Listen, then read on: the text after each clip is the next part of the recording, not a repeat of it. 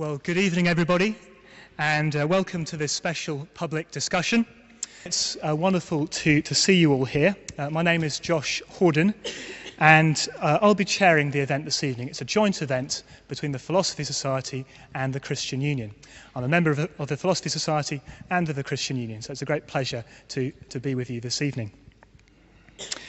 The title for this evening is The Resurrection of Jesus, Religious Invention or Historical Fact. And we're delighted to welcome our speakers, Gary Habermas and Ken Humphreys. And I'll hand over now to Georgie Gardner, who is the president of the Philosophy Society, who will be introducing Gary Habermas. Thank you. Good evening. Professor Gary Habermas gained his PhD from Michigan State University. He's now a distinguished research professor at Liberty University and is a visiting professor at 15 different graduate schools and universities. He's published 32 books, half of which are on the resurrection. Gary Habermas.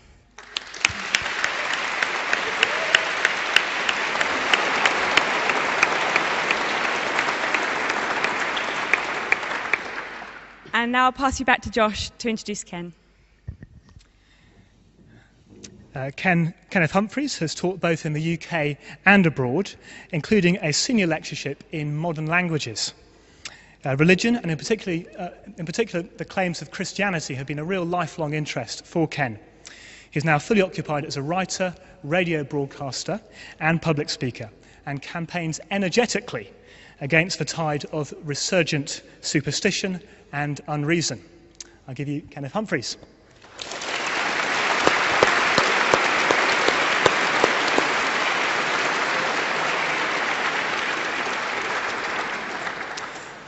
With those introductions over, I'll now explain the format for this evening.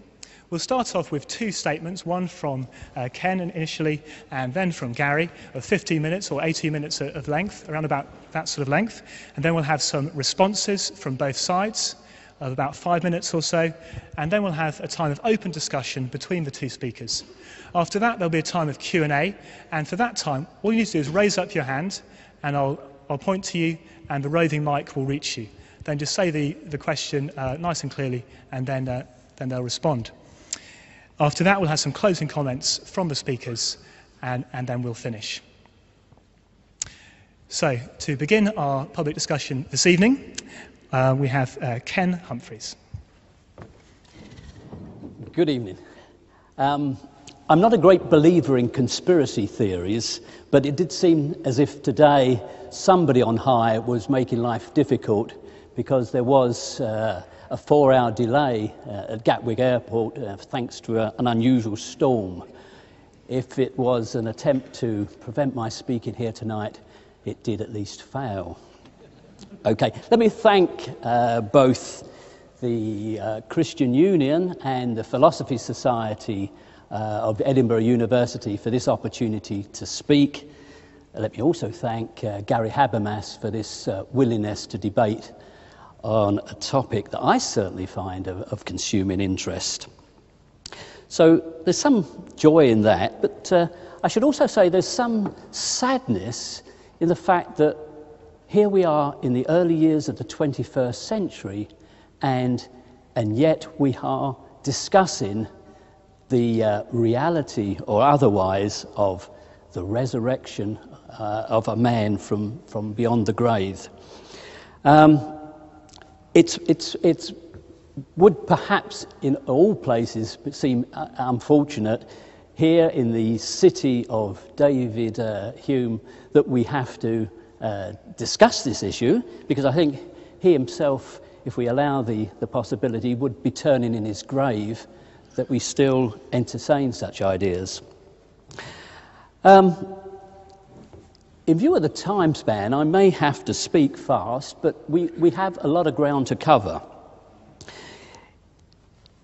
The 19th century was notable for the progress of humanity in its understanding of the universe, and its successes, of course, led to the retreat of religion in many spheres, so that it was a reasonable expectation on the part of many thinkers in the early years of the 20th century that by now, religion would have retreated into the shadows. And it certainly seemed that way as the hammer blows of science and rationality forced religion to retreat. And it no longer, with any great commitment, maintained its old truths. Now, that prevailing optimism of a rational future without superstition prevailed through much of the 20th century, of course. And I can remember in my early childhood, the enthusiasm of projects like the putting of men on the moon, that the future seemed to be bright and the future seemed to be very rational.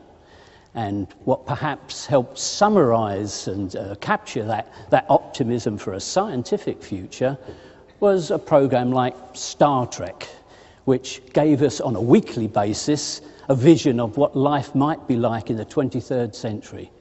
It would be a rational future where mankind would boldly go across the universe, and religion didn't figure in that really much at all. If you remember the early series of Star Trek, well, the only time religion intruded was when a primitive alien race was either deluded or some devious aliens were using technology to fool simple people.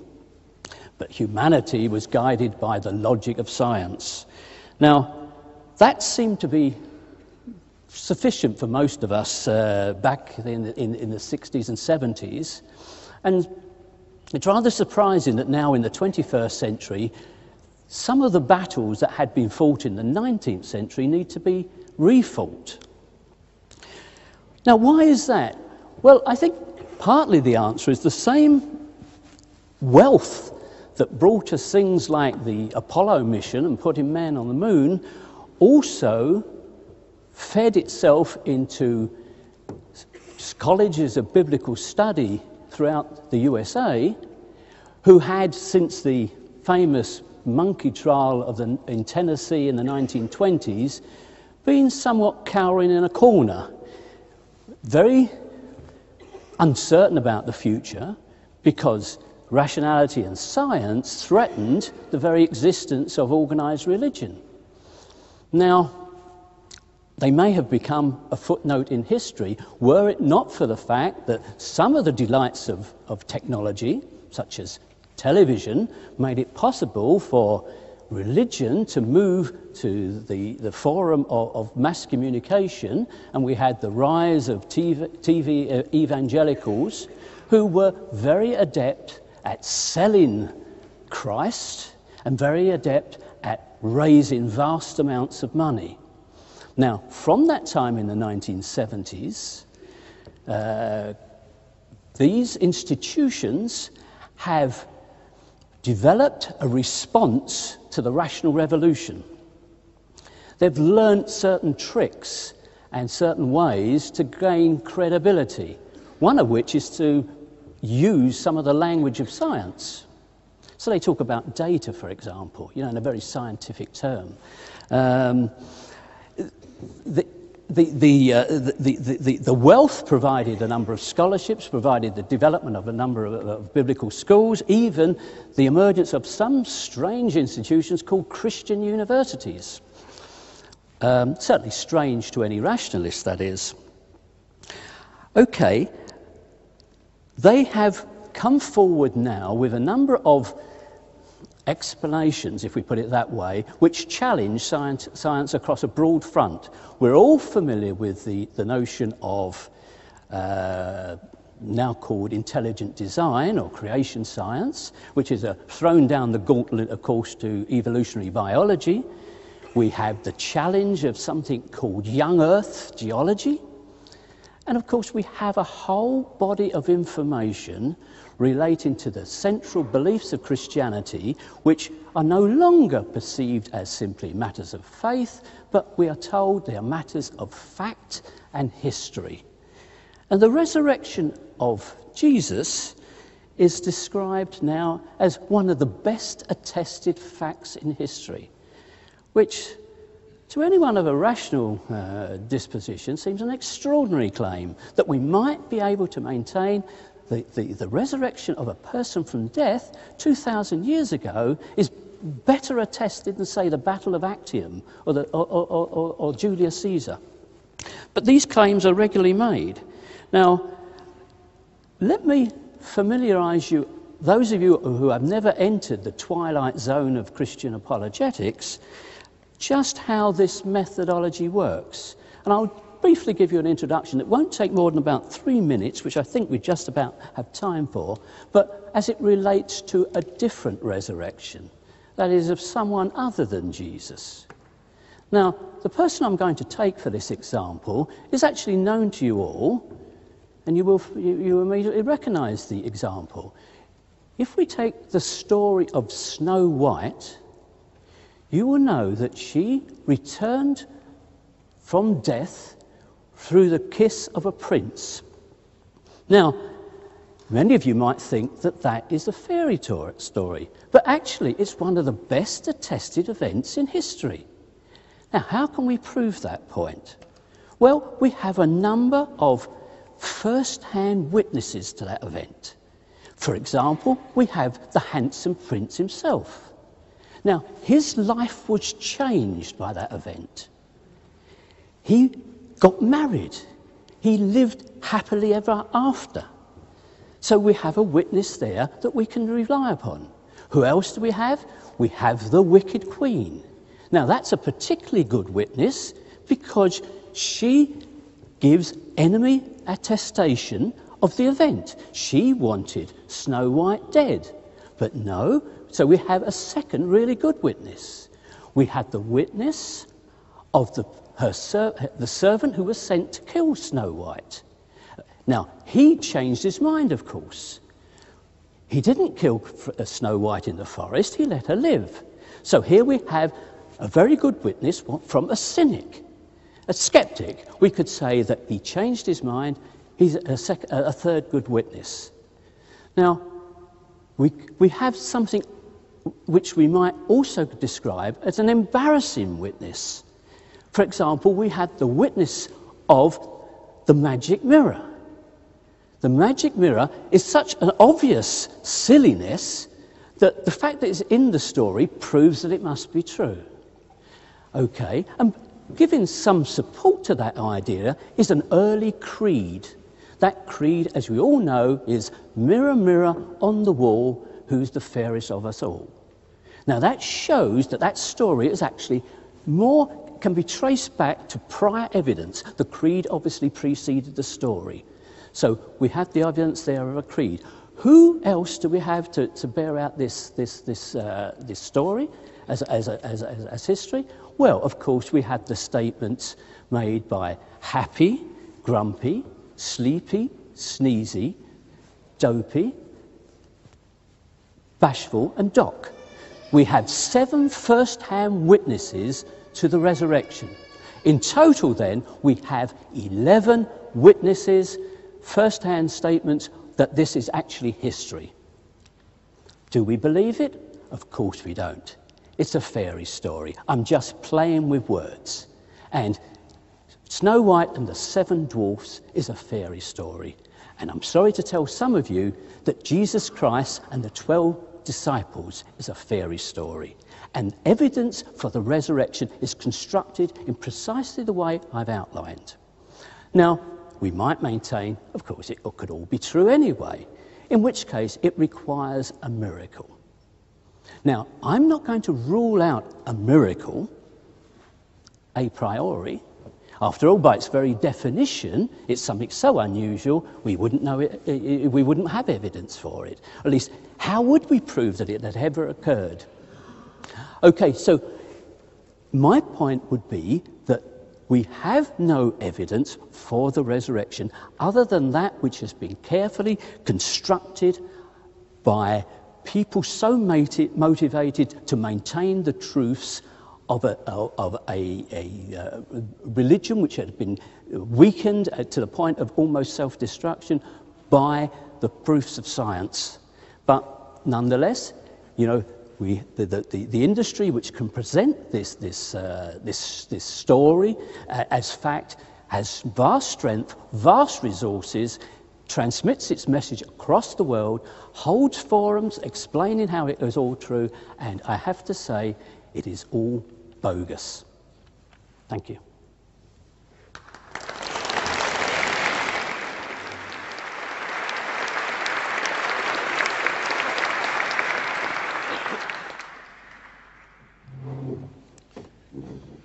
Thank you, Ken.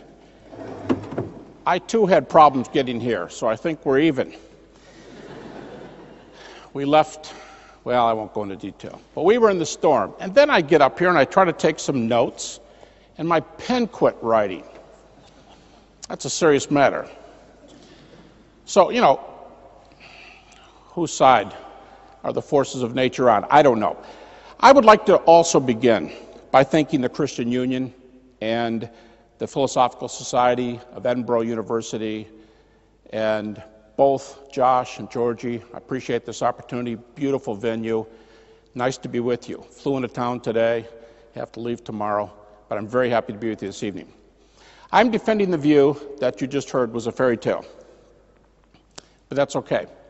Ken's a good guy. We've talked on the phone. We had a little time before. I told him, I said, if we were neighbors, we would probably get together during a football game and we'd have a lot of chats. I think we should. I think this thing is wonderful, a discussion like this. Let me first begin by telling you some things I am not going to try to do. Or, so you're clear about my position, things I am not defending. Okay? First of all, I do not argue that Christianity is vindicated by faith and we should all believe.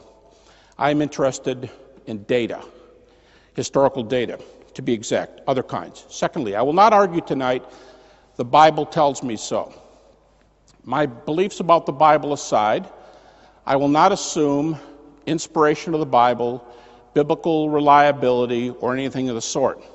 I'm going to make an argument for the resurrection that borrows sources and data from critics, agnostics, atheists who are writing today.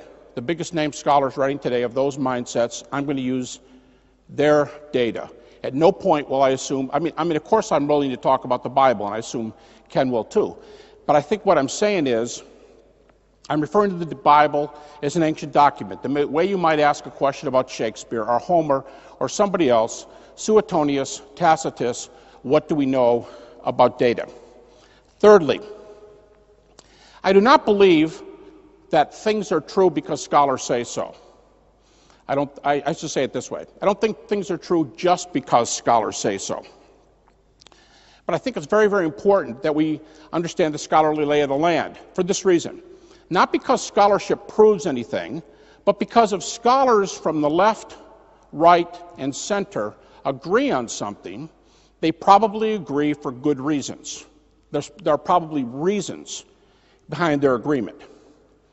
But I don't think citing scholars solves the issue. I'm not going to argue tonight, it might surprise some of you, I'm not going to argue tonight that the resurrection is a miracle. I'm going to argue that the resurrection is an event that occurred in history. A man named Jesus of Nazareth died, and a man named Jesus of Nazareth was later seen. And that would constitute resurrection, to appear after a real death. So that's my argument. Because I'm giving deference to David Hume here, we're in his city, and he says a miracle is an act of God that breaks the laws of nature, and that's just part of a discussion I'm not going to be able to get into. Those are some thoughts up front. What I do want to say is, let me go back to this earlier topic.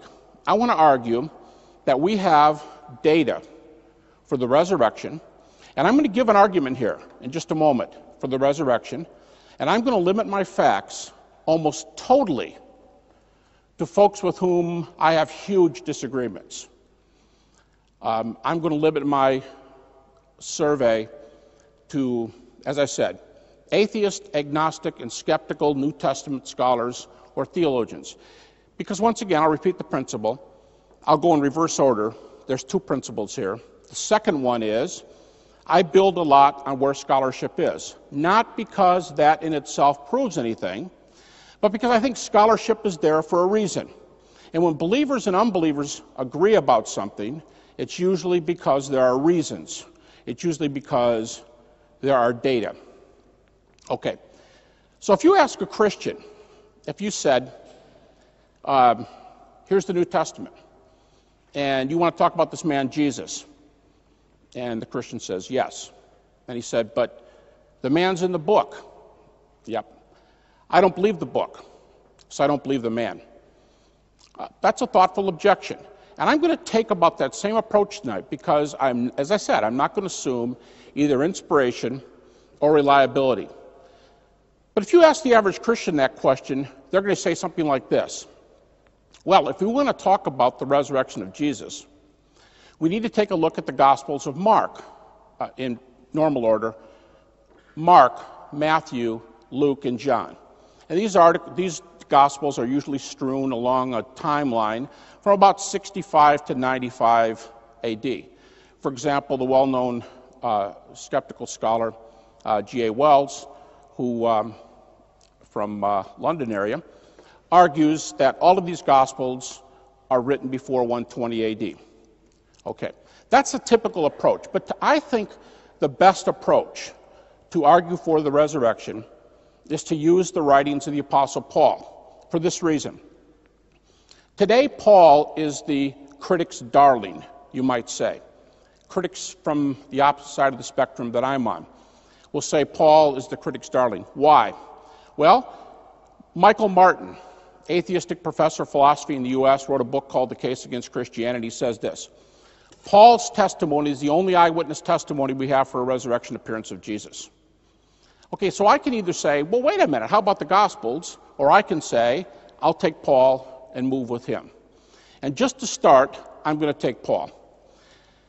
Now, probably the best-known critic in our country, the best-known skeptic in our country is an agnostic scholar, and his name is Bart Ehrman. He's written a number of books. Generally, he's published by Oxford University Press, so there's a little tie across the ocean. And Bart talks about the undisputed epistles of Paul, as almost every New Testament scholar does. And they will generally label 7 books with that title. Bart would say Romans, 1st and 2nd Corinthians, Galatians, Philippians, 1 Thessalonians, Philemon. And I'll just note in passing, G.A. Wells gives the exact same list with Colossians added. So G.A. Wells has 8 epistles. These are dated between 50, sometimes scholars go back as early as 48, but these are dated from 50 to 60 A.D. G.A. Wells dates them from 50 to 60 A.D. So I'm using G.A. Wells, and I'm using Bart Ehrman, an agnostic. So I'll say, okay, well, let's take a look at Paul's epistles.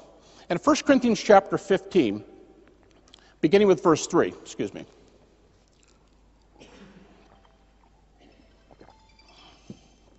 Paul says this. He says in verse 3, I gave you what I was given. And he's using technical words for passing on tradition.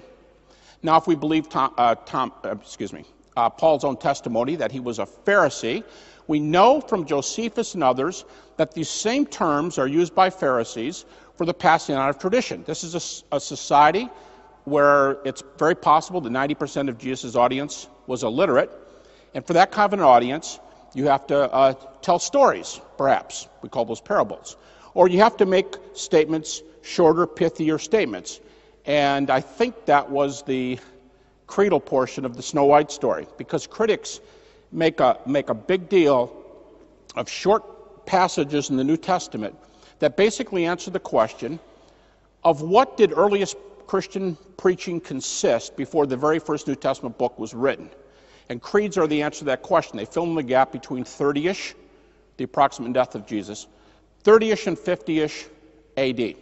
And Paul's reporting one of these. If contemporary critical theology agrees on one thing today, it's that 1 Corinthians chapter 15, in that text, beginning with verse 3, Paul is reporting material. Let me step out here and do it this way.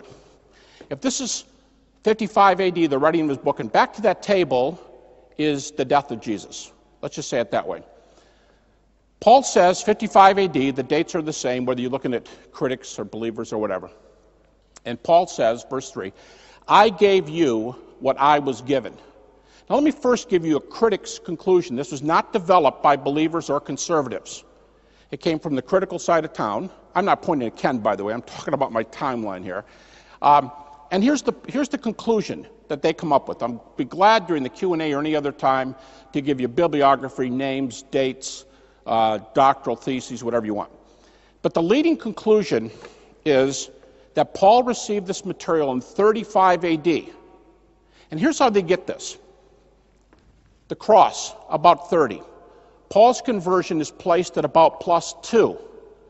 Paul says in Galatians chapter 1, an undoubted Pauline epistle. In fact, Bart Ehrman calls these 6 epistles that I've already outlined for you, he calls them undisputed Pauline epistles. There may be a person here, and there are a few people, but for the most part, for an agnostic New Testament specialist like Bart Ehrman to refer to the undisputed Pauline epistles, he must not see too many people on the horizon who are going to disagree with this picture. And the idea is, here's about 30 AD. Paul meets the risen Jesus, he claims, about +2 after this event. He says 3 years later, Galatians chapter 1, 3 years later I went up to Jerusalem, 2 + 3, 5. So we're at about 35 AD.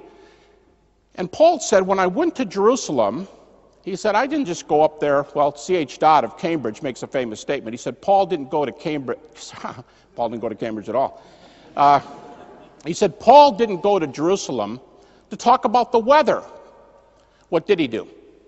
He said, I interviewed Peter, the apostle of Jesus, and James, the brother of the Lord. And he said, they're the only 2 apostles I saw, and I talked to them for 15 days.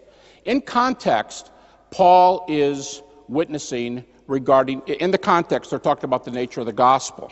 And then right afterwards, Paul says, I assure you I didn't lie about this. I talked to these fellows, and we confirmed the gospel. This is just +5. Now, critics argue that Paul received this creedal passage. Recently, Richard Bauckham, just recently retired from St. Andrews. He's living in Cambridge today.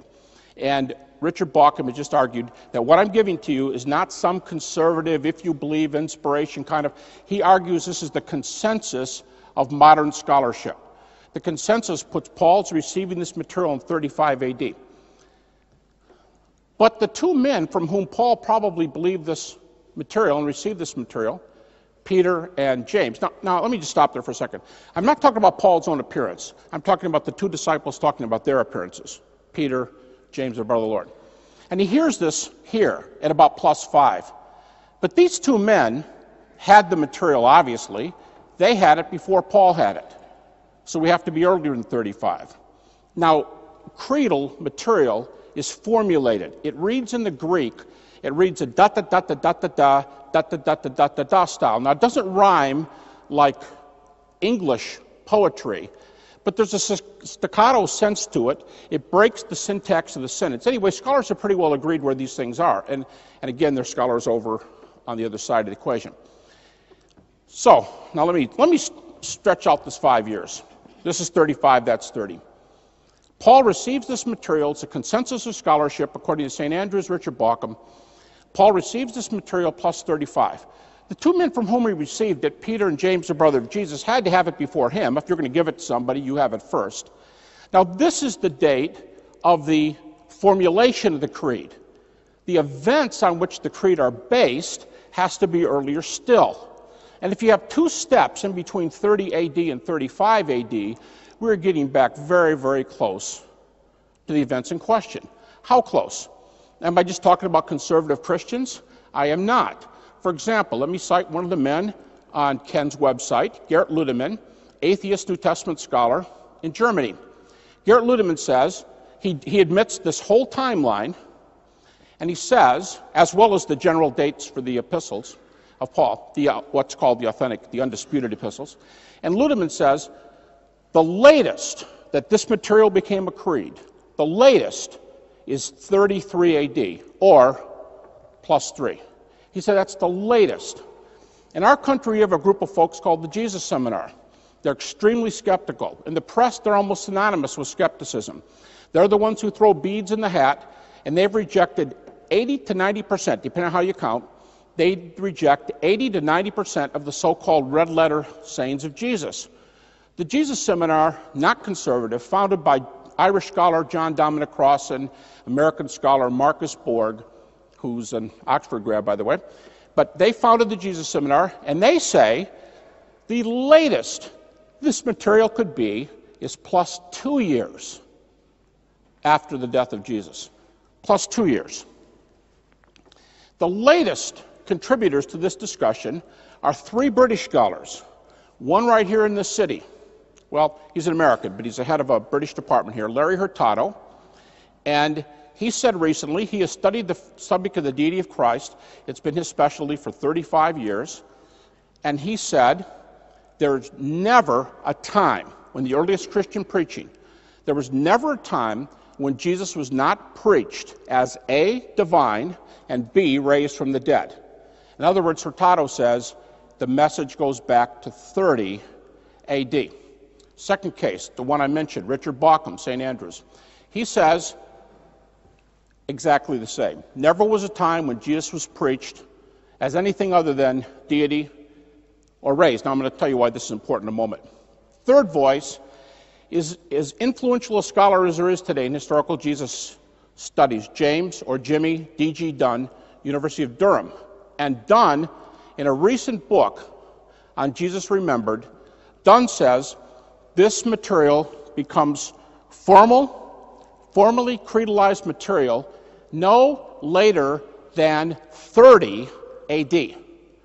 Now, folks, these are scholars from some of your own universities here. In fact, I could mention Tom Wright in here, too, professor both Oxford and Cambridge.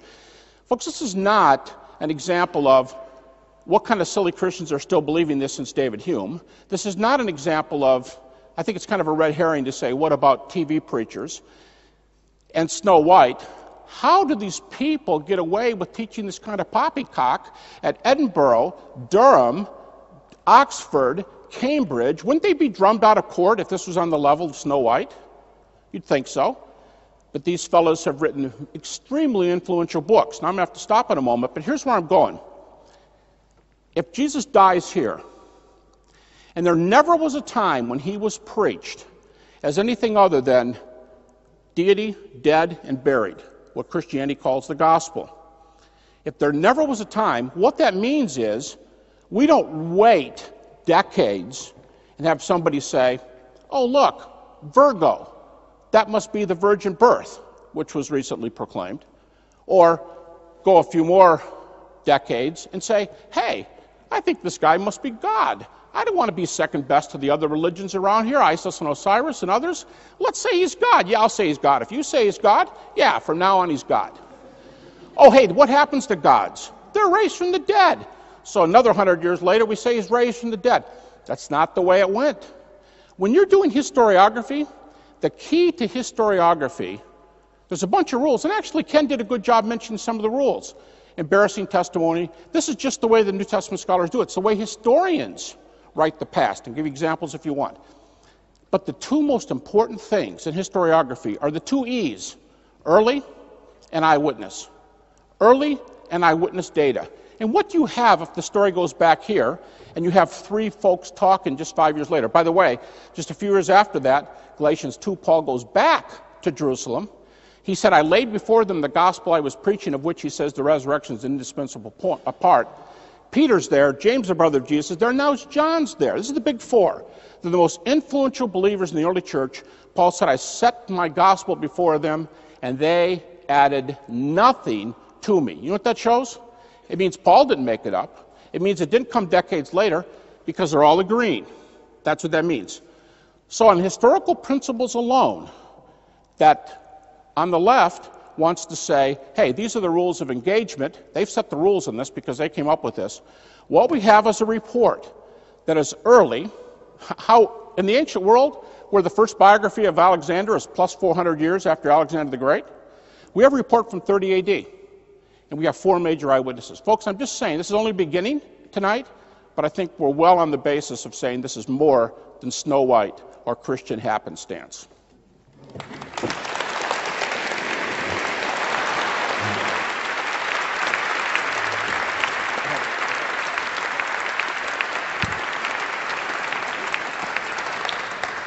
Okay. Thank you, Gary.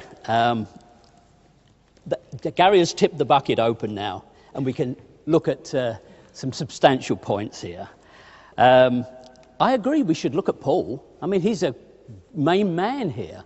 In fact, we should look at both Pauls, because if you read the epistles, you'll actually identify a totally different man from the one you read in the book of Acts. Now, that should make you wonder for a start. Why is the man who writes these epistles, why is he this bombastic bully, whereas the man you find written up in the book of Acts is this team player who's on side with the other disciples? He's taken, he's delivered, he's brought here, he's brought there. That is not the Paul that lays down the law in his epistles. So that at least should make you wonder. Okay, he mentions this early creed, which I referred to in the Snow White story. Now, yeah, I agree, it's a creed. And the way you can identify it's a creed, if you take the verses before and after, you realise they run on to each other. The creed is there, and it wasn't part of the original. Now, let me give you an alternative to this idea, as Gary goes with his timeline back to the beginning. You know, there is an alternative, that creed was not there at the beginning, it was inserted afterwards. And he mentions Gert Ludemann as agreeing with it. Well, I'll give him a scholar. Robert Price does not. Okay, we can all quote scholars. Robert Price says that's an interpolation inserted in the 2nd century. And that's more likely, and I'll tell you why that's more likely. Compare the possibilities. Would people who witness an extraordinary event called the resurrection rush off and write down a creed? Would they really do that? First he was seen of Cephas, and then he was seen of the disciples, etc., etc. Would they really do that? Where do we get creeds from? You think of the Nicene Creed, the Apostles' Creed, various other creeds of the church. Where do they originate? Do they start with those? No, they are the resolution of church conflict. They come out of the struggle of different contended factions of Christianity to agree what they were going to believe. And after the fight, which was acrimonious, often violent, if you consider the origin of the Nicene Creed, it came after the battle with the Arians, and Arius was murdered. You know, and then you have the creed. You don't have it to begin with, so at least consider the alternative to this earliness of the creed. It's a later interpolation. Compare that creed to what is said in the actual Gospels. First he was seen of Cephas. What was he? What does the book of John say? I thought that was Mary Magdalene. You know, if you compare the creed to the Gospel story, it doesn't link at all. Let's take one other very crucial line that perhaps Gary can illuminate. Paul, in his creed, says Jesus was seen above 500 of the brethren. Where does it come from? Certainly not found in the Gospels. Isn't it curious that Matthew, Mark, Luke and John don't refer to 500 witnesses of the resurrection? I wonder if Gary can provide an explanation for that, because I can. It's found in the Buddhist texts. There's an explanation for you. Gary, I think, will be hard-pressed to find an explanation for it. Let's take another matter relating to Paul. Notice how it slipped into the dialogue, the authentic epistles of Paul. Now, I would suggest that if you actually start any study of the epistles, you will realise that from the word go, many of them are fake. The debate among scholars is just how many of them are fake. Everyone seems to agree that Hebrews was not really written by Paul, but were any of the others? Were the prison epistles? You know, were the pastoral epistles? Weren't they written by the church to try and establish the power of the bishops later in the 2nd century? The whole genre of Pauline literature was fabricated, and okay, it is more difficult with some core epistles to identify quite when they originated and quite by whom they were written, but clearly there are several writers involved in the so-called Pauline epistles. So there's many gaps in Gary's story there. He uses, as I've noticed, the word data, really, relating to supposed events. I would say if you try and build up a timeline, which part of the story do you begin with assuming is correct? Because you can build a timeline so long as you assume, for example, I'm sure Gary will assume, well, Jesus was crucified and there was an empty tomb. Let's assume that bit, then let's try and work out the rest. But why should we make that assumption? Should we not actually find evidence of everything? You know, if we are to believe that this is truth and not a fairy tale, should it not all be substantiated? So I put it to you, there are so many areas of concern and doubt in the story. This cleverly wrapping it up with so multiple witnesses is all a fraud. It's all a fraud. And we can go on to look at these many witnesses, which I'm sure Gary will want to cite, and actually look what they say. And when you look at what they say, it really doesn't substantiate the claims made for them. So I repeat, we are dealing with a fairy story.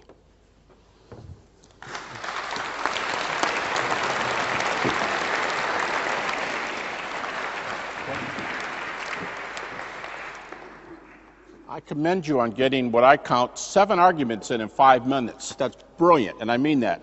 Let me try to respond to all 7. First question, which Paul do we believe? The Paul of the Acts or the Paul of the Epistles? It's very easy in terms of my debate tonight. I've already said I'll be glad to go back and talk about the Gospels, and I'll put Acts in that group. But I'm starting with Paul's authentic epistles tonight. More about that in a moment. So it's very easy. If somebody were to say to me, Acts contradicts Paul, I say, hey, I disagree. And I'll be glad to talk to you about that tonight. But that's not what I'm trying to do. I'm going to stay with Paul. So if you say you must choose, I'll take Paul. It's that easy. A later book can't militate against the early one. And by the way, who concludes that? John Dominic Crossan. He said, when Acts goes against Paul, I'll take Paul every time. I didn't think I agreed with Dom on too much, but I agree. The Creed. Bob Price is a very good friend of mine, and he and I have dialogued. You can find this on our website. Bob, okay, we're not going to settle with head count. Bob is about, there might be 3 other scholars in the world. My bibliography in the resurrection is over 3,000 sources. Bob is about the only person who believes this portion is interpolated. Richard Carrier, from the same Internet Infidels group in America, Richard thinks Bob is incorrect. Now, I mean, that can happen. But if we find a person and say, well, Bob disagrees with you, okay. Without exaggerating, in fact, I have a book right here where you can check the end note out. I have 30 scholars in here, all of them skeptics, all of them critics, all of them agnostics, and they agree with this timeline. Now, look, I'm not saying it's 30-1, therefore I'm right. I'm not saying that. But I'm saying if it's, remember my lead comment, if it's 30-1, it's probably because the reasons are better on that side. Okay? Thirdly, and he also made the comment about Arians, the Arian Creed. I might have misunderstood him, but it sounded like he said it wasn't even around then. Folks, let me tell you something. All 58 verses of 1 Corinthians are in the earliest papyri. They might even be dated from 150, but by 200, anyway, all 58 verses are there. So it's nothing that took, like Arians would be 4th century. It's there. Mary Magdalene or Peter? Sure, Paul starts out with Peter. And so does Luke, by the way, as far as the men are concerned. Now, I admit, the women, appearances to the women predate the men. We can discuss this. But in the early church, sorry ladies, they generally did not let women testify in a court of law. They did, but not usually. Now, I think that's wrong, and we probably all think it's wrong. But that, according to most scholars, is why Paul did not start. It's not Paul anyway, it's a pre-Pauline creed. But that's why they did not start with the women. Because if you're going to put your best foot forward, put Peter out there. And the very first appearance to the men, we're told by both Paul and Luke, is to Peter. 500 witnesses at one time. Thank you. 500 witnesses at one time. This is like the Acts objection. He says, well, tell me where this thing fits in the Gospels. On the methodology I'm doing tonight, it's irrelevant. Now, I'll tell you where Gospel scholars put it. I'll just go ahead and put that in there, but this isn't the point I'm trying to make. Gospel scholars will often try to say the most likely place for the appearance of the 500 in the gospel narrative is the appearance in the mountain in Galilee. If 5,000 could be out there for the feeding of the 5,000 or the Sermon on the Mount, certainly 500 could be out there. I'm just telling you what the commentaries say. But once again, the reason I'm not trying to put Paul into the Gospels is because the way I set this argument out, I'm only using Paul. So to say, why can't we find this in the Gospels is a red herring to me. I want to talk about Paul. 7 epistles. He said, well, look, there's some epistles that almost everybody, at least critical scholars, think Paul didn't write. And he's correct. There's 13 epistles. Hebrews is not one of them, but there's 13 epistles that bear Paul's name. I already said G.A. Wells. The list that most scholars will give you is about 7. G.A. Wells throws Colossians in there. But watch, if there's epistles that we don't use, guess what? We just won't use them. It's not an issue. Let's talk about the 7 or 8 authentic epistles. Because if he says, I won't agree with you on the pastorals, the example he used, I'd say, let's set the pastorals aside for tonight. Let's talk about only 2. I only use 2 texts. 1 Corinthians 15 and the break between Galatians 1 to Galatians 2. It's the only one I'm using. I don't care about books that somebody thinks aren't written by Paul.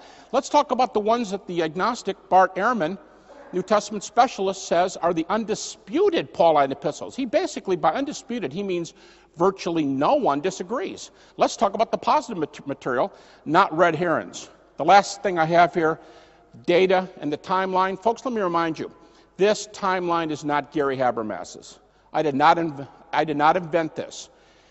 This came from the 60s and 70s from highly critical scholars. The Garrett Ludemans, Don Crossan's, I mentioned them, the Bart Ehrmans of the world. This is not a believer's contrived timeline. It's a skeptically contrived timeline, if it's contrived. But what I'm saying is it didn't come from us. So critical scholars do it. I think it's fair if we use data that we share for good reasons.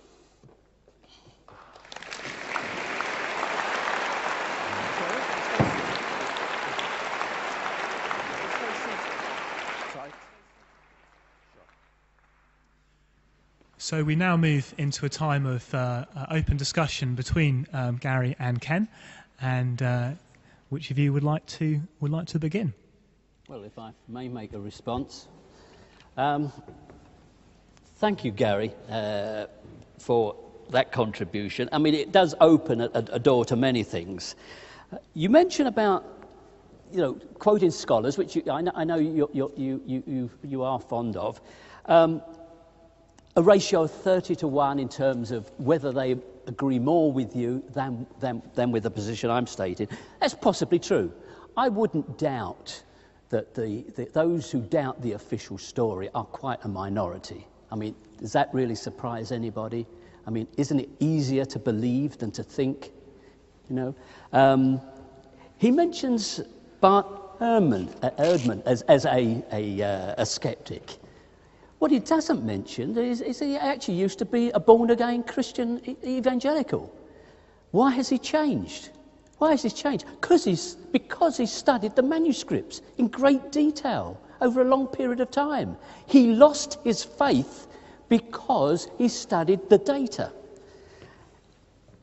Now, we're talking here of evidence for a fantastic event. You all are familiar with that phrase, extraordinary events require extraordinary evidence. Well, I'm not going to push the point that far, but I would say this, that we need pretty good evidence, not flaky evidence, not marginal evidence, not evidence that we can interpret with a favourable Christian gloss. Now let me make a comparison, if I may, graphically, between the evidence of the resurrection, which appears in the New Testament. There it is, including the slight references in Revelations to the one who comes with a sword from his mouth. But the other standard references of the resurrection, they fit quite comfortably on an A4 sheet, rather fewer than 600 words. To give you a comparison of that, something else that has something in the order of 600 words, a McDonald's Happy Meal menu. Now, would anybody here be convinced, let's say, of the nutritional value of a McDonald's Happy Meal on the basis of 600 words? Can we be convinced, therefore, that a few pages of the Gospel speak of some extraordinary event? He said I can interrupt you, Ken. Yep, sure be. Wow. This is great. Okay, Bart Ehrman used to be an evangelical. This is our discussion time, and he's a neat guy. He really is. Bart Ehrman used to be an evangelical. Ken, we're not going to solve this by going back and forth. By the way, Bart Ehrman has said in his most recent book it wasn't the manuscripts, it was the problem of evil that bothered him the most. So it wasn't... Problem of? Evil. It wasn't a... And then later, I'm sure he's bothered by the text, but he just said in his latest book, his latest revelation is, it's the problem of evil. But you know what? If you want to start going down the line, I mean, we could say, hey, this guy's converted by studying the evidence, this guy's converted by... And the list is long. As far as extraordinary events require extraordinary evidence, I keep saying over and over again, I'm only using text and data as allowed by almost the furthest folks down on that side. I didn't invent this. Here's my point. If they think it's good enough to talk about it, perhaps you'll allow me to use their data and talk about it. I don't think that's weak. I think there's a lot of other data here we could put on the table. I'd be glad to do that. For example, I mean, this would just be, it'd be a wild herring. But if somebody's saying something like, well, how am I supposed to believe in resurrection today? I mean, this is an extraordinary event. I think he started something like this. It started with this kind of idea. We're in the fairy tale world. I'll just put something out here, and we can pursue it during the Q&A if you want to. Recent studies of near-death experiences. Highly evidenced ones. I've been studying this phenomenon for 30 years. This is the only point I'm going to make by bringing this up.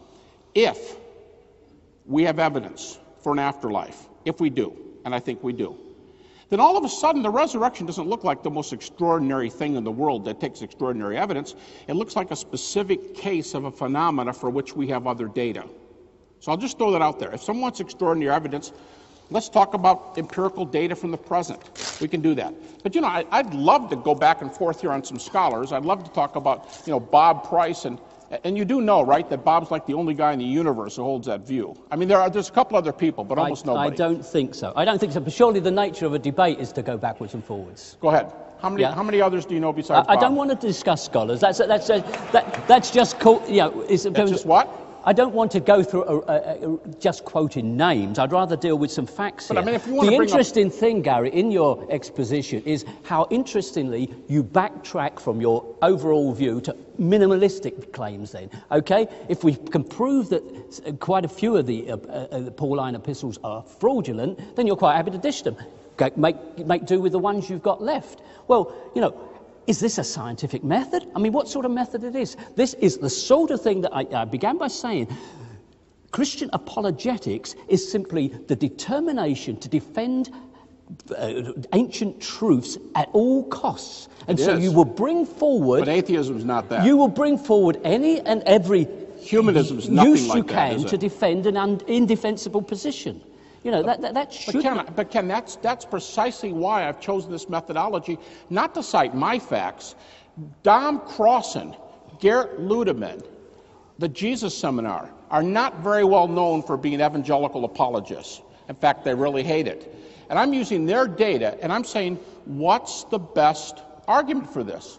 Dom Crossan has just said recently, Tom Wright, for those of you who know Bishop Tom Wright, we're going to be together in London in just 2 days. Great guy, 800-page book on the resurrection. He argues the evidence. Guess what? He's debated Dom Crossan 3 times. I was there all 3 times. And I heard Dom say this in all 3 debates. Do you know what? I've been thinking about this material for a whole long time, and I think Tom's right on this. What? Now, I want to make it clear. Dom does not believe in the resurrection. But he thinks Tom's argument is right on. So I'm saying, this doesn't sound like a fallacious Christian apologist. Believers are out of control. We're using Dom Crossan's type data and going after it. They're your friends. Gary, surely the point here is if we are rational, we will be led by the evidence. That's right. We will not put the horse behind the cart and say, this is the truth that we want to establish. We know the truth. It comes to us by faith. Therefore, what facts can we purport to prove this truth? Now, that is not a scientific method. That is simply apologetics. I don't argue that way. In fact, what you may not know about me is I spent 10 years as a skeptic. And you ready? I used to debate Christians. And I used to tell them they were crazy. And I either became a Buddhist or I was very close to be. I don't know why, but I was somewhere else down the religious trail. I came back to this not because I'm exercising faith and I'm just, golly gee, looking for facts to back up my faith. I said, what do I do with this data? And frankly, this is just my personal testimony. It doesn't mean a lot, but I mean, it was the resurrection that jerked me back from this kind of stuff. Not, okay, here comes my faith, please let me find some data. It was the other way around. Well, that is what you say, but I am losing track of the number of Christian apologists who claim to have been hard-headed atheists. You know, it's now par for the course. Well, I have to say, I have never been a Christian. I have always been a hard-headed atheist, and I have never seen anything that would come close to making me think, hey, the resurrection looks like a real event. You know what? You need to come over to my house in the States. We'll talk over soccer, and we'll be working on that. I'll happily do that. But I think if we are attempting to prove a historical truth, we can't begin with a conclusion and say, how can we come out with that result? What's the conclusion? Well, your conclusion is the resurrection is an historical fact, whatever. No, I'm saying if you go back to Do 35... you entertain the possibility then it may not be true? Absolutely. You do? Absolutely. Okay, well, there is sir. Hope then. There is hope. Yes, sir. I absolutely maintain it. And I will absolutely give it up. Hear me? I will absolutely give it up if the data are not there. Well, tell me which of your defences of the resurrection then really convinces you. Never mind all this special pleading. Which of these? Which of all of them really convinces you? Let's take one practice. Let me give you, for example. In many of your books, in fact all of them probably, you make this claim that the disciples suffered until death for their beliefs. No, I don't say they suffered unto death. I said they were willing to suffer. You know why the reason why I do that, Ken? Well, it's safer. It's safer because the evidence doesn't support it. That's exactly. Why. Not the safer one, the evidence one. I don't say that. And just today at Oxford University, I said to the students, don't say that all the disciples died for their faith. We don't have early data for that. And I went through it. The reason I don't say it is not because it's safer. I say it because we don't have data. But the 4 people who are there in Jerusalem, we do have first century data for 3 of the 4. Peter, Paul, and James, the brother of Jesus. Only John, we do not have first centuries. But I don't go around saying we can prove the other disciples. There's about 7 of them, Eusebius, I think. I don't cite Eusebius. He's too late. He fails my own rules. Yes, okay. Do you want to quote the Epistle of Clement? I'd love to. What do you want to know about it? Well, okay, because that is one of your standard defences, that even Peter and Paul died. That's correct. Yeah? And what's wrong with Clement? Yeah.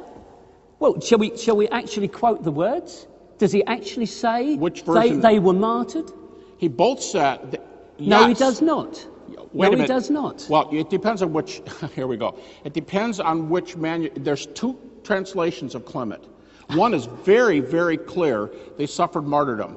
The weaker of the 2, it says, the weaker of the 2, the strong one specifically says they testified to Jesus Christ and went to their graves as martyrs believing, the stronger one. Even the weakest translation says something like this. It says, Paul and Peter went to their reward believing. They died. He says they died. That's the weaker. Okay. I mean, I think that's closer to the words I close. have. Okay. Which says nothing. It says nothing. They did their work for Christ, as it would be, and then they died. Maybe they were with their Lord in heaven. For their faith. No evidence that they were ever martyrs. No. Okay, here's where we can argue about it all night. But the scholar's interpretation of 1 Corinthians 5, Clement 5, not the 1 Corinthians of Paul, but Clement 5, is that Clement is talking about martyrdom. I'll even say, I'll bet you'll find that if you go back to the research. But of the stronger statement, it's clearly true. And now James, the brother of Jesus... and can we declare what the original meaning of the word martyr was? What do you mean, can we declare The word martyr actually means witness. Fine. It doesn't mean anyone who suffered and died. Do you know who it started with? Well, I'm sure you will tell us. Justin Martyr, 2nd century. Okay, much later than your apostles. Sure, but my point is just to establish the word martyr. Well, it's 50 years later. It's not hugely later. He goes to his death for his testimony as a Christian philosopher, and he dies. He dies for that. By the way, the other one is James, and it's reported by Josephus. the stoning of James, the fourth Well, we can one. come back to that one, but I'd like to stick with this point about what Christians understand by the idea of persecution and what Christians understand by the idea of martyrdom. Because it's quite clear that early Christians certainly thought any form of treatment that didn't accord with their wishes was some form of persecution. That if their family were critical of their Christian faith, they were being persecuted. And their martyrdom was actually to witness to the faith that they had. It had nothing to do with suffering unto death or a willingness to suffer unto death. And we really don't have, as you say, most of the so-called 12 apostles. We could argue about the four that we do have. Okay, Paul gives a list of things he suffered. Remember, shipwrecked 3 times, beaten 40 minus 1. Actually, beaten 40 minus 1 3 times. He's stoned and left for dead outside. Paul lists these things he went through, and then tradition tells us he was finally beheaded during the reign of Nero in the early 60s. No evidence. Okay, but all I'm saying is, I think that's a fair definition of persecution.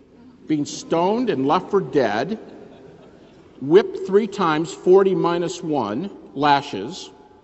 I think those are fair definitions. I think he's justified in saying it was persecuted. How would that be so if we're dealing with a religious tract that has no basis in fact? How do we know that What's the religious tract?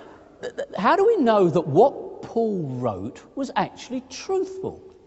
Who else validates the claims of Paul? Unlike Jesus Christ, which you can claim is referred to here and there, nobody else refers to Paul.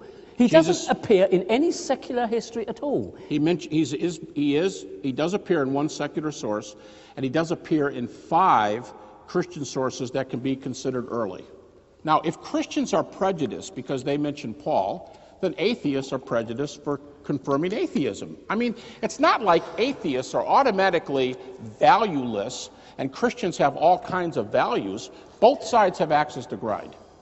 Both sides have access to grind. I don't think anyone makes themselves rich by being an atheist. But plenty of people make themselves rich by being Christians. But what does that have to do with who has they an have a vested interest in maintaining untruths in a way that an unbeliever does not. But you don't have an axe to grind. You just come at this totally neutrally, and you don't have any beliefs. You bring nothing to the data. Ken, I'm not being nasty, but a cure for that is a course in philosophy. I, like anybody else, including yourself, Gary, have subjective views on things. You sure do, and so do I. But what is the more extraordinary claim, then? That God exists and raises people from the dead, or, in the absence of any evidence to that effect, that it's not true? Well, Ken, it's certainly not in the absence of evidence, but you say, which is more extraordinary? See, your comment betrays the same kind of angle, the prejudice that we all have.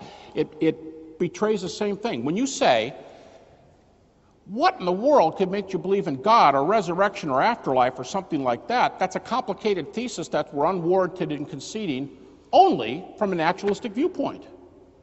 If God exists, and if there's an afterlife and if there's a resurrection, it's all of a sudden it's just not uncomplicated, it's the answer for the universe. What I mean is for you to say, that's an extraordinary thesis and incredible to believe. Because if you're an atheist, of course it is. That shows that kind of angle that I'm saying philosophy will kind of knock out of you if you take a philosophy class. It tells us we all have an axe to grind, and your view from my angle is incredible, and my view from your angle is incredible. That both shows we have an angle. I don't believe the rejection of the extraordinary and the fantastic and the fabulous in the absence of clear proof is an axe to grind. That should be the position that we all adopt. We should not believe the extraordinary unless it can be disproved. I mean, that would be lunacy. Why don't we believe in Jack and the Beanstalk or Snow White or any such story? We're back at the beginning of your paper or your speech, which was, took some notes here, it's sad that religion is still with us today. Ken, the reason we're still talking about religion in the city of David Hume is because, listen, if there were no data, and a bunch of fanatics from both sides, because we're all, everyone's got an axe to grind, running around giving both sides, it wouldn't have survived. The reason we're still talking about it, and there's a Tom Wright who's taught at both Oxford and Cambridge, that there's a Jimmy Dunn at Durham, that there's a Larry Hurtado right here at Edinburgh. The reason these folks are around, that Richard Burridge at London, Richard Bauckham just retires from, the reason that goes on in academia, guess what? I think they would be drummed out of court if there weren't some data to talk about. It wouldn't be around. Because listen, if these guys are doing this kind of stuff, folks, let me tell you about my belief. I believe in Christianity. Now let's all try this semester to find some facts to back up our faith. I don't think they'd be full professors. I don't think they'd be around it. I feel too strongly about the British universities to say those guys hold important chairs for reasons. Now, quoting the names isn't going to help us, but the names show data. The names show reasons to believe. And I think the reason they hold these chairs, Larry Hurtado, I understand, is the head of the department here at Edinburgh. The reason they're still alive is because there's still data to talk about, like this right here. What you are not acknowledging in that statement, Gary, is that the church is an institution of society that dominated Europe for 1,500 years. We have only escaped its clutches in the last 200. Of course there is a religious establishment, and it has its centers of power and authority. It has all the gloss of being part of the establishment. Of course it regards any rational critique as equally as fanatical as itself. So the church runs Oxford and Cambridge no, it and doesn't, Edinburgh but and Durham. the origins of those universities are very much But I mean, if connected with the church. Pope or Rowan Williams is going to say something like, this is what we believe in this country. I think you ought to have chairs at Durham and Edinburgh, and that's not going to put, Oxford doesn't listen to the church. Yeah, but you're putting history backwards. Where were those centers of authority before the modern era? They were in the hands of the church. That's fine. But this is 2008, and this is a secular university system in your country and in my country. These are secular university systems. Well, you in the have West. more than a secular university That's system. fine. Okay, Yeah. fine. Ken, in a secular university system, I'll ask the same question you asked when you started your paper. Why are we still talking about this in a secular university system with major chairs at Oxford, Cambridge, and Edinburgh? Why? It's not because there's nothing to talk about, or we wouldn't be talking about them.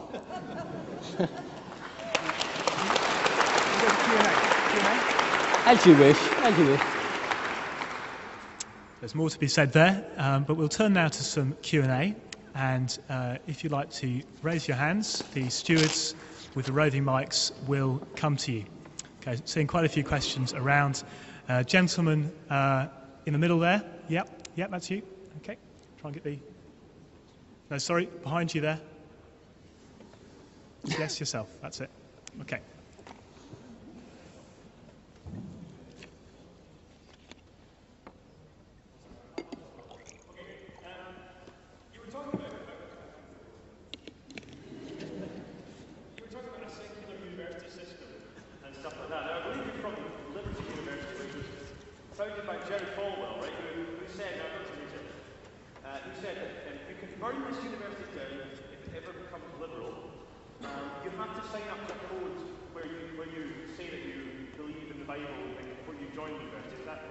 I didn't hear your last question. Sorry, before you join Lincoln University, you have to sign to a code which says you believe in the Bible and these Bible truths. Is that not the case? I do? Well, anyone who wants to study at Liberty University. No, that's not true. No. Well, you can be an atheist and be accepted at Liberty University. Really? Yes, sir. Ken can go to Liberty. In fact, I hope he does.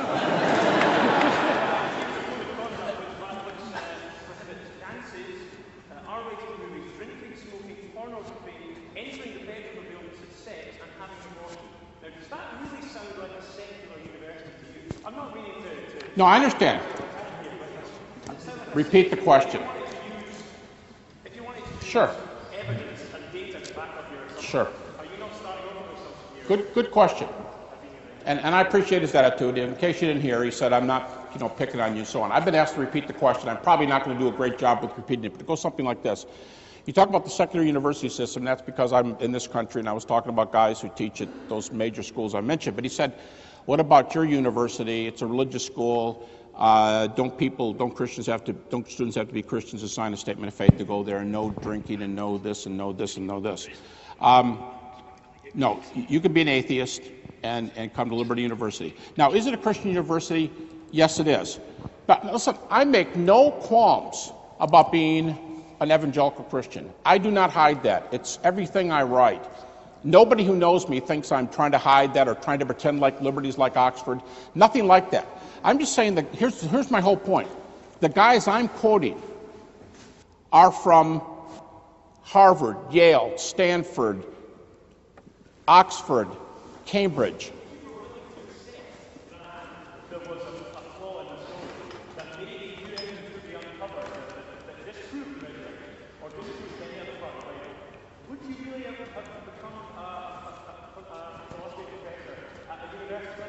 Would I still be there?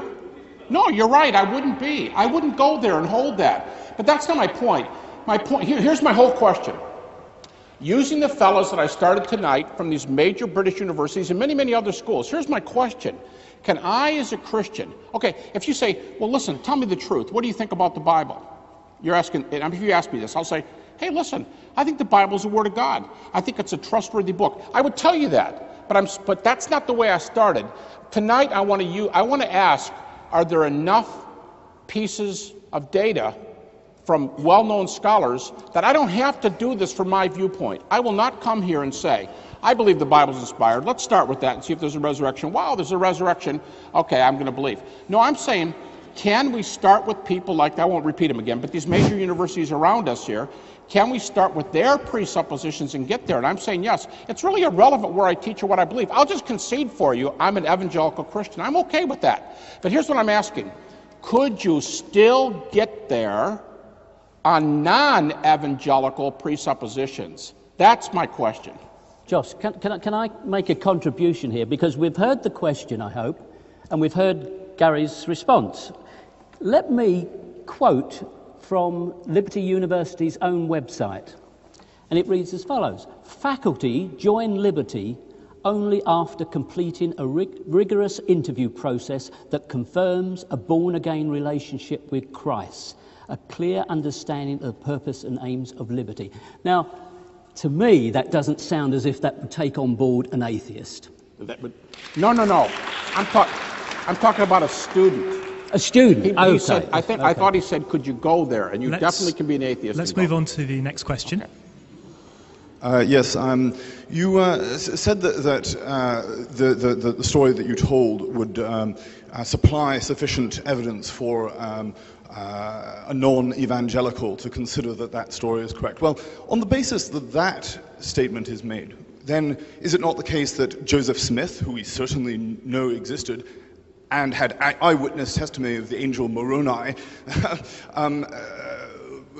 his testimony, which is much more recent and followed by millions of Americans as well, or whatever else, who are often very intelligent people, why should we believe a possibly conjectural figure from 2,000 years ago and not believe Joseph Smith or the Prophet Muhammad, or actually, for that matter, one of perhaps 20 million Americans who have been abducted by aliens?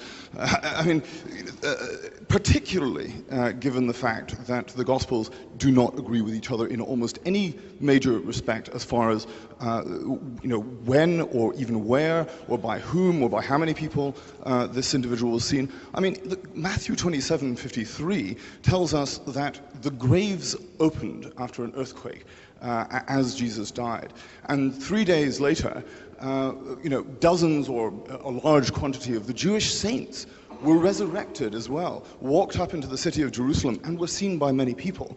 Now, if we throw that out, as evidence. It's funny how we never hear Christians talking about that. You would have thought that that would be a spectacular piece of evidence for the divinity of Christ. But that is very, very much under the carpet. If we throw that out, what on earth warrant could we have to suppose that, let's say he did exist, right? This guy... Thank you. I think we've got the gist of the question. Well, fine. Okay. So, I didn't hear it. How did he even recognize it was Jesus? He'd never Why met don't him you just before. repeat it, that I won't have to repeat the first part of the question was about the existence of the Mormon Church. Why should this audience believe you, Gary, over Joseph Smith and his account of faith?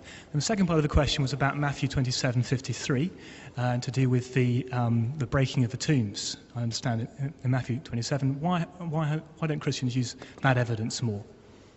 Why don't we use it more? Okay. Two questions. Mormonism, Matthew 27. Folks, it's not my job tonight. I'm not trying to go after any other belief system. I'm not trying to say, you're a loser for this or that. That's not my job. But if I were to investigate the Mormon claim and say, isn't this the same sort of claim? You have eyewitnesses, they were early. I guess that's where you're going. They're early eyewitnesses and so on. One major problem with this is that there are witnesses who were supposed to have seen the plates and so on, and virtually every single one of them whose name is not Smith left or got kicked out of the church. Now, if you tried to import that into the New Testament, you'd say, well, we have these 12 guys, but Peter got kicked out for this, so-and-so walked out. What I'm saying is, it's a different situation. I'm just saying it's not analogous, okay? It's not analogous on the grounds of data. As far as Matthew 27, I have a really easy response, and it goes like this.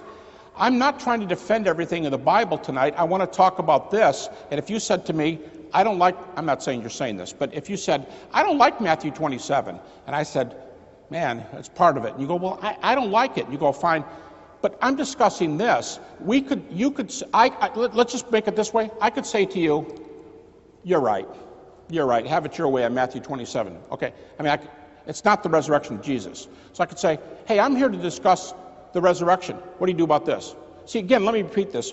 My methodology is to accept what critical scholars accept and to talk about that. They don't like Matthew 7:53 and following. You're right.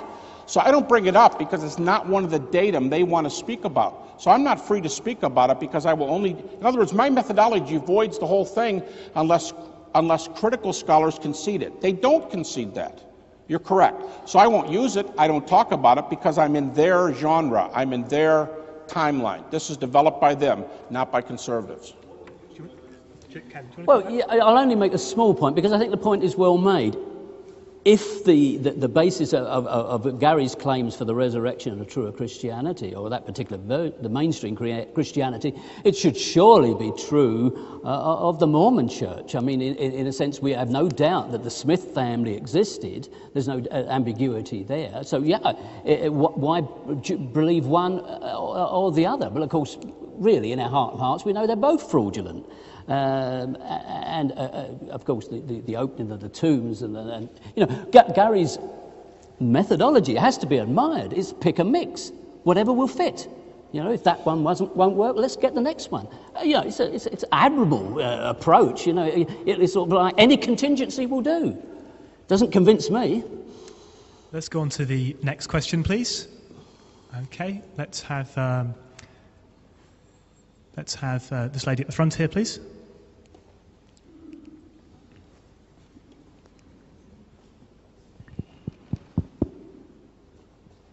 Thank you, Chairman. Well, of course, we're talking about everything because it's so obscure. The Bible is so obscure. But we're really going on about source criticism tonight. And I wanted to ask you really about what's Paul's angle, and put it to you like this. Say you have a Jewish group who have created a religion, their own God, and it's one God, and it's only one God. Don't you need then to do something about the rest of the world? How are you going to bring them into the story?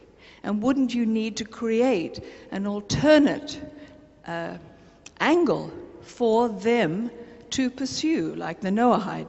Wouldn't you need to create something? Wouldn't Paul actually have needed to create a new religion? The sidekick for Judaism would be Christianity. Wouldn't Saul have been dubious? Wouldn't he have a vested interest in creating something to bring us all into the belief in this one God, a Jewish God? Isn't there some angle there that he has that we need to think of if we're really looking at source criticism? Okay, I'm using, this whole thesis assumes source criticism, so I'm using source criticism, and that source criticism is a generic title under which there are several kinds of criticism, and that's the sort I'm using here. As far as why wouldn't Paul want to do something like this, from every source we know, whether it's Acts or Paul's own epistles, these genuine epistles, Philippians chapter 1, Galatians chapter 1, Paul, 1 Corinthians 15, Paul says, I persecuted the church when he was Saul. Let's put it this way, there's not a speck of evidence that implies or says or indicates, not a speck of first century data that says that Paul was tired, wanted to give up, wanted to switch sides, wanted to universalize Judaism. I think that would be a very foreign set of ideas to New Testament scholarship. I mean critical New Testament scholarship. I don't see Paul wanting to do anything. He wanted to wipe the sect out. He said, I thought I was doing God a favor by taking men, women, and children and imprisoning or killing them. If we accept Acts as historical, he sits at the feet of the man Stephen while he's stoned. I don't see any evidence to believe that Paul wants to start a religion. Now, see, here's one of the things I would say. Why do we need to give a bunch of evidences for this, but we can have a theory like maybe Paul went off the deep end, or maybe Paul wanted to spread a universal religion, but no evidence for it. There's no evidence that Paul wanted to move in a different direction. But sometimes we feel that if we give the opposite side, we can speak without evidence. Sometimes we can just postulate. My other reason for that, number one, no evidence. Paul says he did the opposite. Second, on this timeline, that was one of the main things I was referring to. This wasn't Paul's idea. Paul got it from somebody else. Paul gets it from Peter, James, John. Now Paul also saw Jesus, if you believe the New Testament accounts. But what I'm saying is, the whole point of this was, it wasn't Paul's idea. And then when I mentioned Hurtado and Jimmy Dunn and Richard Bauckham taking it back to 30 AD, Paul wasn't a believer. I mean, that's when he was fighting against the church. So in other words, the people who were around, who were teaching the deity of Christ and the resurrection before Paul, that would show you it's not Paul's idea. If it predates Paul, it's not Paul. So I would say two large arguments are, number one, you have to answer this data and why people have it before Paul. And my first point was, we don't have one bit of data that says that Paul was this or that and decided to start a new religion. I don't think we're justified in starting something new, starting a thesis without data. To just contribute there, certainly some scholars do maintain that Paul is the true author of Christianity. My own comment would be that we shouldn't look for a simplistic explanation for the phenomenon of Christianity. The Christian world today is a house divided. We all know that, in many, many sects. It was no different in the early days. Christianity has always been divided, and certainly in that crucial period of the first couple of centuries, there were a multitude of different creeds, different Christianities, and the Pauline trend was just one of them, and that's a fact that we should realise, that the Gospels as we know them are the result of a struggle between those groups over a couple of hundred years. Let's turn to the next question, please. And yes, this gentleman down at the front, please. Thank you.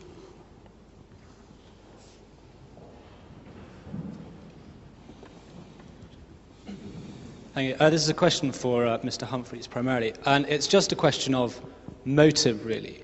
I was wondering what it is about the person of Jesus that you think persuaded so many thousands of Jews who had clung to their beliefs religiously, if you excuse the pun, for several centuries in the face of considerable persecution from most of the empires going. What was it about the person of Jesus that provoked them to throw in, or at least substantially modify, many of these beliefs? Or to put it another way, what was it particularly about the early believers that made them so incredibly persuasive that they could, well, really alter a religion that had showed remarkable resilience in not being possible to alter it for so many centuries? Yeah. A good question. And it's one of the pillars of the historical Jesus school, that there was this mass conversion and the church grew in some explosive fashion. The problem is, outside of Christian references, that is a position that one cannot maintain. The interesting thing about early Christianity is its invisibility. It wasn't so apparent. Now, we have the alternative, we have the option of believing the Big Bang origin, in other words, the birth of a Messiah from a virgin and the crucifixion and the resurrection and so on. That would be one explanation if you want to. But another explanation, which I think is more convincing, is that Christianity emerged from Judaism as a result of the suffering of the Jewish people. They had waged and lost 2 major wars with Rome, and that was a crisis for their religion. And that, I think, was the impetus for the emergence of the various Christian sects. And it fits the evidence more closely, because you cannot, no matter how many claims are made, I know there are references in the book of Acts for, 3,000 converts, it claims, after the episode of speaking in tongues. But do we really believe that happened? There is no historical residue of any mass conversion of the Jews until a century or so later. So, I don't accept that something miraculous came along and converted Jews from a faith. It was the suffering in the wars against Rome that led to their religion breaking into more than one element. Real quickly, 2 recent Jewish scholars, non-Christian, no Christian axe to grind. Pinchas Lapid, 1982, The Resurrection of Jesus, A Jewish Perspective, and very, very recently, just appeared off the press, Geza Vermesh, Jewish history professor emeritus, Oxford University. 2 Jews, not Christian, both examined the data. Conclusion, Jesus was raised from the dead. No axe to grind. I think that's interesting. He says, nobody outside of the book of Acts recorded the explosion of early Christianity. Let me give you some names. Josephus, Tacitus, Suetonius. 3 Roman historians. If you count Josephus as a Roman historian, count him as a Jewish historian, whatever you want. All 3 of them. Tacitus says, after this pernicious doctrine was destroyed, he said, when Pilate killed Jesus, he says the thing broke out again and spread around. It came all the way around the empire to Rome. So does Suetonius. Josephus talks about this. I'm just saying we have this recorded from other people. And one comment about the 4 Gospels came out of a struggle of centuries. Folks, listen. As the first century closed, there were only 4 Gospels in existence. It's not my fault if the early church took the only 4 books there were at that time. They just happened to be the Gospels. It wasn't like there were 10 others and they ignored them. They were the only 4 that were around in 100 AD. Gary, can I make a quick response to that? As you well know, you mentioned the name Josephus there as a Jewish historian, and of course he's a very important source. And everybody knows that the single paragraph in the Antiquities of the Jews is at the minimum been tampered with, and in all probability is fake. And whatever else you might quote as a source, we are indebted to the Christian scribes for copies of them. You said probability is what? That it's what? The quote in Josephus? That the paragraph that refers to the tribe of Christians is fake.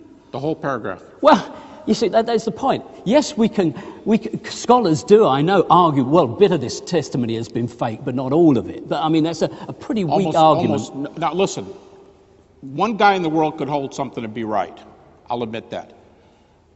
But the almost total position in the world is there are phrases in there which are questionable, but the statement itself, the base statement, is correct. That testimony comes from James Charlesworth, Princeton University, not Liberty University's religion department. This comes from Princeton University. He's tallying up, this is his area, he tallies it up. Majority of scholars. John Drain, another British scholar, Stirling University, says the same thing. So, sure, we can debate that. By the way, the three names I mentioned, Josephus has the least to say about this. Tacitus and Suetonius say more. Suetonius said it spread all the way around the Mediterranean and we failed to stamp it out when it came to Rome. That's a huge explosion of belief. Let's move on to our next question, please. And there's a gentleman, I think, at the back in the green. Yep.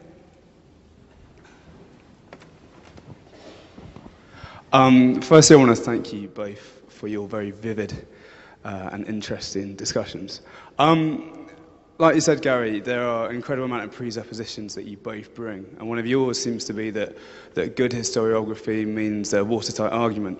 And Ken, yours seems to be something along the lines that there's this Kantianesque rational man that needs defending from some big bad wolf, or something. But what my question really is just to take it away slightly from where you've been, is so what? I mean, if I was to believe either of your arguments, what's that got to do with anything? And we can see with the plurality of questions, there's an awful lot of claims to be said even on one issue. What is it about your arguments that means anything anyway? I mean, what is this rational man, Ken, and what's he meant to look like? And Gary, so what if your historiography is correct? What's that got to do with anything? I did not hear it. No. Okay, so the question was, if we take Ken's rational man, and if we take Gary's account of the resurrection of Jesus on historical grounds, what has that got to say to us today? I think that's the gist of the question. Yeah? Okay. What does it have to say today? What does it mean and for... Did you ask both of us to respond? Yes, he did. Go ahead, Ken. Well... What would you say that if I understand the question correctly, which and I did have difficulty hearing it, I'd say rational man has given us the modern world. Rational man makes it possible to us to be here and speak these words tonight. Christianity had its best shot for 15 centuries. And what did it give us? What did it give us? Wars, suffering, inhumanity. You know, sorry? That's God. Has that stopped? Well, I doubt it. No, it hasn't. But, you know, the progress that humanity has made is thanks to rational man. Irrational man gave us nothing. And here I was ready to say something nice about preaching and whatnot. I have to say something. Take all the Christian atrocities you want to and dump them together. And I'm going to admit, Christians fail. Christians can be jerks. Christians can ignore Jesus and they should have followed him, they didn't. And if they were more ethical, they would have done this and that. I admit that. But I will say this, and that I just saw the statistic the other day, over 120 million deaths in the 20th century alone by atheistic regimes. Over 120. That doesn't solve anything. I'm just saying you can't say, because Christians do these dastardly things, hey, let's look over the fence. Let's say what's going on over here. Okay. But the question itself, great question. I would love to chat about, I mean, I'd like to spend the rest of my career talking about so what. I'd like to spend the rest of my career saying, what's the resurrection mean? I'm down here on this end of things because you can see tonight there's a lot of healthy questioning about it, and this is where I do my work. I think the resurrection speaks about a lot of things today. Let me just say one thing. In 1 Thessalonians, Paul, one of those authentic epistles, Paul says Christians grieve when they lose a loved one. He says they grieve, but not as those without hope.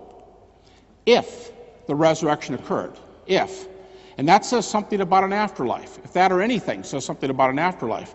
I think grieving with hope is a tremendous difference in progress over grieving without hope. Now, Ken, I'm sure, is going to say, well, doesn't this all depend on whether the resurrection occurred or not? And if that's where he would go, that's what I would say if I were down there, and that's correct. But I think there's some good reasons for it, and so I would say, yeah, I think at the end of the day, it makes... Paul says, for example, if Christ has not been raised from the dead, we don't have any ethics. Christians don't... You cannot base an objective ethical system on atheism. You could have an ethical system, but you can't have an objective... Do we want to live with illusions just because they make us feel good? Well, right, but here's what we're debating tonight. Is it an illusion? And again, why do we still debate this in our universities? Let's have one final question, please, and we will have. Let's have the gentleman at the back there. There we go. Yes. In the blue top. Yeah, that's you. Yep. Thank you both very much. It's been very, very interesting. Professor, I really felt the need to pick up on something you said just there. I was going to ask a different question, but now you've given me what I think is a more interesting one to ask. I mean, you just said 120 million people were killed in atheist regimes in the 20th century. You've used the word atheist there, but I think what you mean is communist. Now, communism is only one atheist doctrine. It's not even the most popular one. In fact, my understanding is that there was significant collaboration by religious believers with communist regimes, and communism to me is no more rational, and I think what Kenneth has been defending tonight is rationalism above all. Communism to me is no more rational than any form of theism. I just wondered if you had any comment on that. I'm sorry. The question was, communism is no more rational than any form of theism, and that essentially that communism wasn't necessarily an atheistic belief. It was actually supported by Christians, according to the questioner. It was what? Supported by Christians, or those holding some sort of Christian conviction. Okay, and what are you asking me? This is an argument that is used very regularly as soon as the atrocities of religions are raised by the secular and what I would call the rational side. Religious believers naturally fire backwards, but communism ... And I say, absolutely, communism by me was atrocious. I've never agreed with it. I've disagreed with communism for longer than I've disagreed with religion. Thank you. Okay. He said that essentially that communism, as you've painted it, that's not a correct picture of communism. It's not? It's not a correct picture of communism, I think. Well, I mean, I don't have a lot to say. I think what you'd do is we'd have to sit down. I'm not a scholar in this area, but I think you'd have to put the different claims of the different regimes. All of them, as I understand them, are not communist. But that's, I think you have to sit them down here and say, okay, if we want to evaluate this, we're going to say, here's the atrocities Christians committed, how many numbers, here's non-Christian. I think you're just going to have to sit down and count. I don't have any idea how you're going to get Christians and communism together. At least not as Christians are the ones that go to jail under this system. So I have a hard problem. I don't know how we're going to solve this, but I think we would just sit down and talk about stats. All I was doing was saying, if we make a response to Christians who, we should say atheists who. And listen, I'm willing to concede the following. All of us, let's put it this way, none of us lives up to his or her philosophy. We all fail. I'm just saying there's name calling and rock throwing on both sides of the fence. That's basically where I was going. And Christians admit this, by the way. It's called sin. And Christians just say, you got us. We failed. I mean, if that's your point, fine. But I think we could sit down and talk about how much chaos. I think that'd be another interesting question. Outside of that, I don't have much response. We'll close off the Q&A there, and we'll just come to some closing statements. First from Gary, a few minutes, and then Ken, a few minutes. Some brief closing statements, please. Thank you. Okay.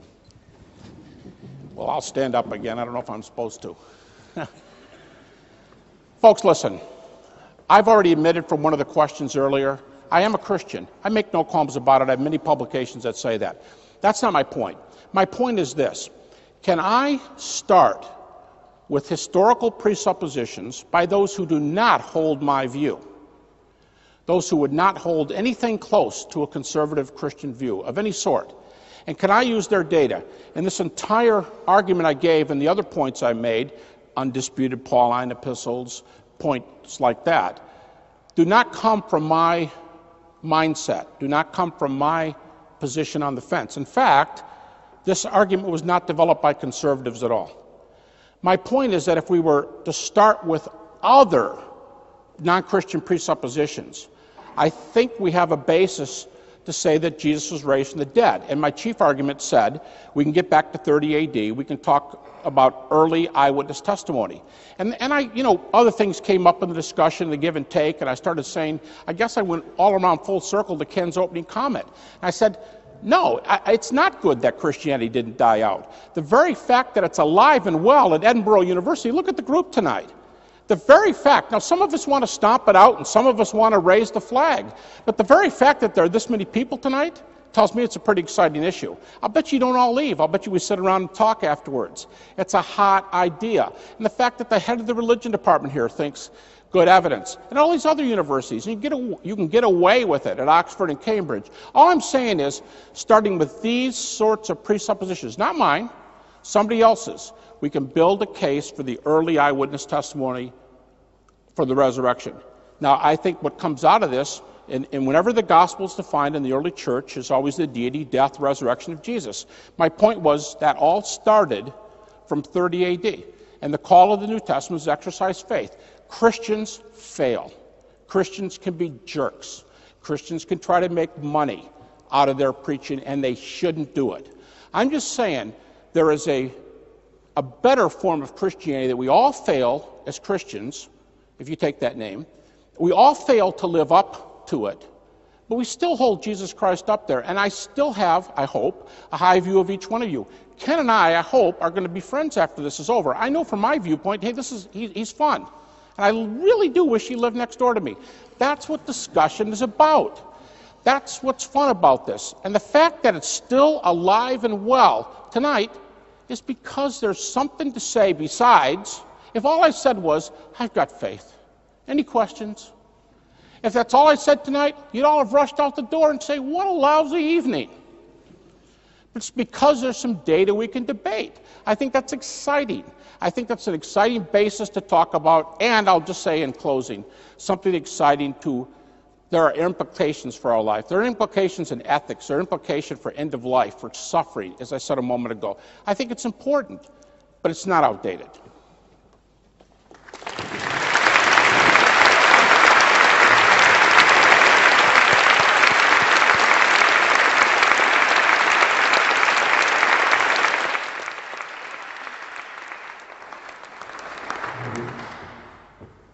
Okay, I think in the resurrection, which is the subject of this debate, we are dealing with a fairy tale.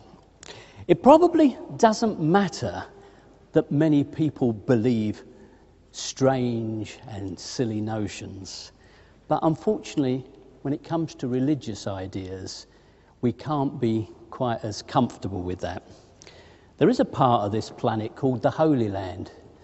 It is perhaps the most violent and dangerous place on the planet. I think the dangers of irrational belief always lurk. And after all, if its claim is that believing in a few questionable ideas gives you hope, then let's also remember Christianity at its heart has decided that we are all sinners that, are unworthy of God's divine purpose. It has a very pessimistic view. It applauds our servile behavior in front of this supposed God. It asks us to denigrate ourselves in order to be humble enough to be worthy of him. So I think religion has, and Christianity in particular, has some worrying aspects. And if that danger that lurks in a particular form of evangelical Christianity ever got its way, we would very rapidly move back to a novel version of the Dark Age. Welfare and the social programs would be handled by the church. Biblical law would replace civil law. I mean, there are tremendous dangers there. So, although it would be nice if whether there was erection could be maintained as simply an academic discussion that Gary and I could have fireside chats about, there is a very real danger there, and that's why we have to take a more positive stance in resisting these silly notions. Thank you.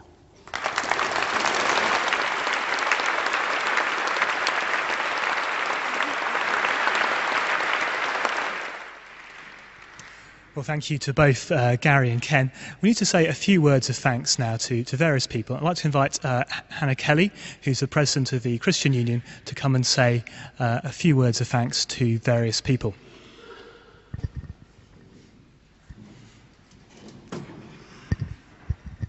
Thank you, Josh. On behalf of the Christian Union of Edinburgh University, I would like to extend a heartfelt thanks to the Philosophy Society for working with us in facilitating this discussion.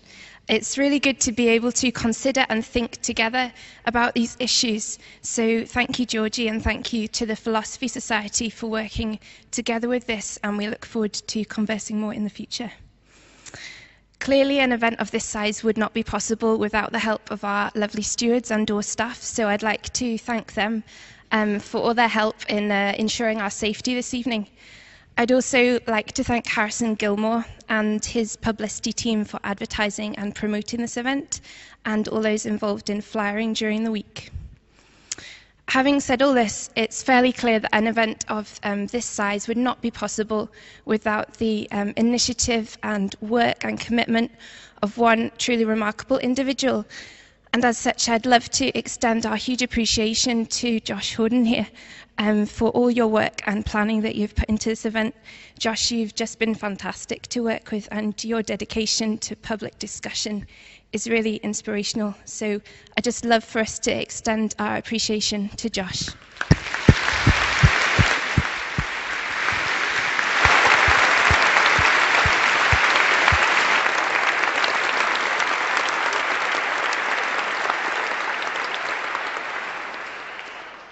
And finally, if anybody here would like to explore more the significance of the claims that Christianity makes about the resurrection, then we would love to talk with you some more. On the bookstall, which is just out of the door on your right, there will be some sign-up sheets, and if you would like to jot down your email address, then we'll endeavour to put you in touch with a member of the Christian Union who would meet up with you for coffee or whatever and chat through any questions that you might have. But thank you once again for coming, and thank you to Josh.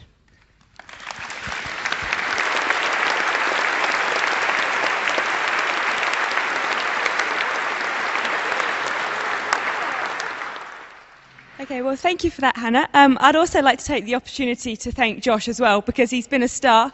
All the hard work he's put into bringing the event together. I'd like to thank the Christian Union and the Philosophy Society for all of their efforts. It's a really great opportunity to bring these societies together for free-thinking discussion and open forum. It's really important in society. So thanks for all that effort. And if you've got any philosophical qualms, then do get in touch with the Philosophy Society, because we do a lot of this kind of thing. And again, I'd like to thank the speakers, Ken and Gary.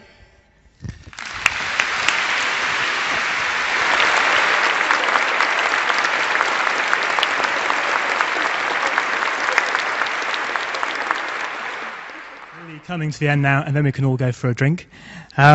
We want to say a big thank you to Stephen Carter and his AV team, who've given their time voluntarily and expertly. This has been a remarkable effort from you, so thank you very much.